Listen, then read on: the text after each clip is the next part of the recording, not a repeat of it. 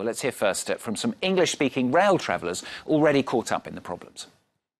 In England, they strike all the time, so it's just one of those things you just have to put up with it. And our train system is probably far worse than yours. I can understand for the workers, but for everyone else it's hard. And when you do that much strikes during a Easter weekend, it's difficult. The French seem more united when they strike. Everybody sticks together, and usually the French get what they want.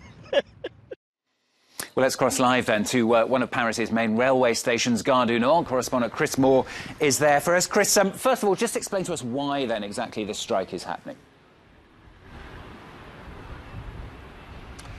Well, at the centre of all of this, as you said, is Emmanuel Macron's reform agenda. He came to power promising to shake up the country's labour laws to make the market, as he sees it, more flexible and more competitive. And part of that is reforming the country's rail company, the national rail company, the SNCF, getting rid of what the government says are gold-plated jobs for incoming employees. What's more, the government says it doesn't have a chance. It has to shake up the company to make it more efficient and less debt-ridden ahead of the opening up of Europe's railway lines to competition.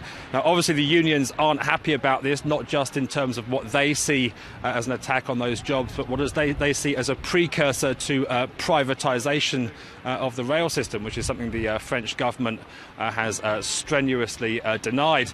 It is likely, as you were saying, to be a bit of a tug of war over what are 3 months' worth of strikes, or strikes that are taking place every couple of days over 3 months. In terms of public opinion, opinion polls showing that initially the French public were perhaps more inclined to be on the president's side, but that gap is narrowing. Now, Emmanuel Macron has a big majority behind him. He's a new president who came into power promising to shake up the economy, but at the same time the cautionary tales from the past really are legion in terms of when strike movements, protest movements build up ahead of steam here in France. The government has in the past tended to back down. That's something Emmanuel Macron at the moment is saying he is absolutely determined not to do. And Chris, judging from what you're seeing there with the crowds of people, or not crowds of people, if people aren't even turning up, I mean, what is this strike set to look like?